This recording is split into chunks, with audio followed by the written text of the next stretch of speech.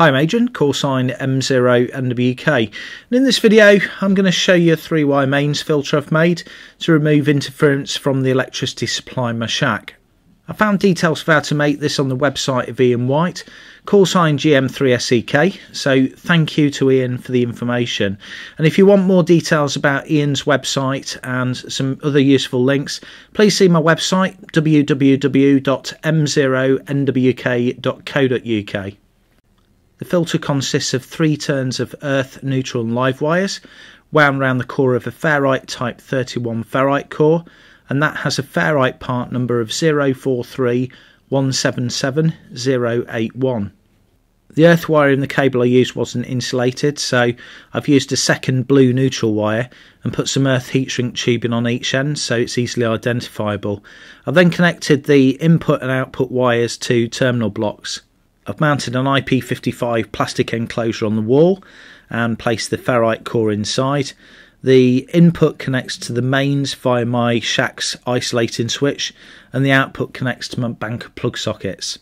I suffer from interference mostly on the lower bands, top band 340 meters, and this filter is shown to make a significant improvement, especially on the top band and 80 meters.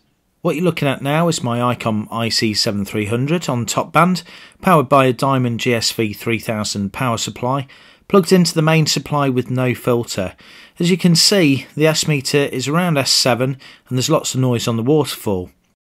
Now I'll plug the power supply into the filtered main supply, and as you can see, the S meter's dropped around 4 to 5 S points down to S2 to S3, and the waterfall shows a significant noise reduction.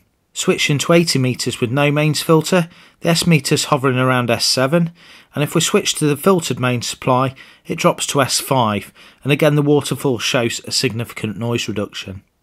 Switching to 40 meters, you can see the S meter hovers around S7 to S8 with no mains filter, and if I switch to the mains filter supply, it drops to around S6 to S7.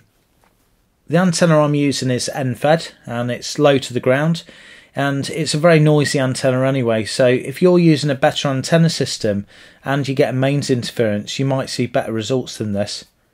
So there you have it. For around £30 you can build a mains filter like this, and it could make a significant improvement to your amateur radio experience. In the future I plan to put a standard 2-wire mains filter in the box after the ferrite filter, and I've also got some other interference and noise reduction projects planned. If you're interested in seeing more about this project and some of my other past projects, please see my website www.M0NWK.